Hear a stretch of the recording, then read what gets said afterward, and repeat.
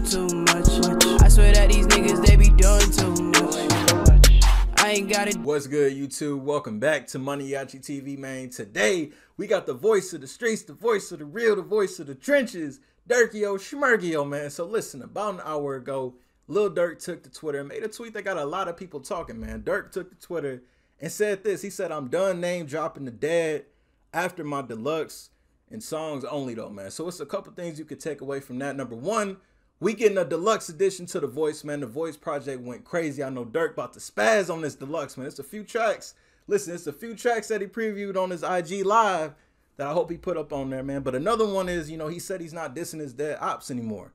That being guys like FBG Duck, guys like Tuga. And when I saw that tweet, it made me think of, the video we did last week of FBG Duck's mom coming at Lil Durk. Ruga also came at Lil Durk, saying, at this point, Duck ain't even really your op no more.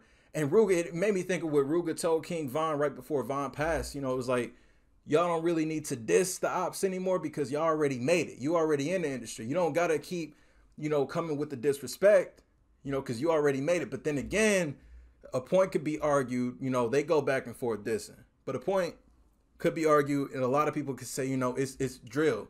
That's what drill is built upon. And could this be, Durk saying that his sound as far as music is going to be more industry, rather than, keeping it real street? We know either way, either way, Durk can make a hit song for the industry, man, or he can make a hit song for the trenches. Either way it go, Durk can make a hit regardless. But he's saying, he's not gonna name drop his ops. I don't know if he was just trolling or if he was just being, 100. I feel like at this point, man, Durk don't really need to, but then again, like I said, a lot of people could argue, that's what drill is built upon. And Durk even said it himself last week, it's the Lamron in him, man. So I don't know if Durk was being serious about it, about not name dropping his ops in the song. But he said that's just in the song, though. But he said as far as, being in the streets, being, he's not going to forget where he came from, man. So what y'all think about this whole situation? Y'all feel like Durk going to really let up in his future projects after his deluxe drop?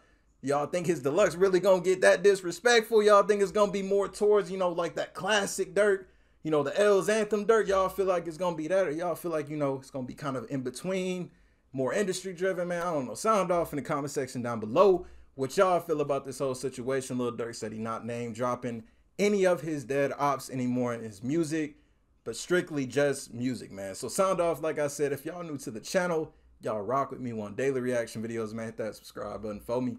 Until the next video, I'll see y'all then. Thank you for watching MANIACITV. I'm out. I ain't gotta do too much. I swear that these niggas, they be doing too much. I ain't gotta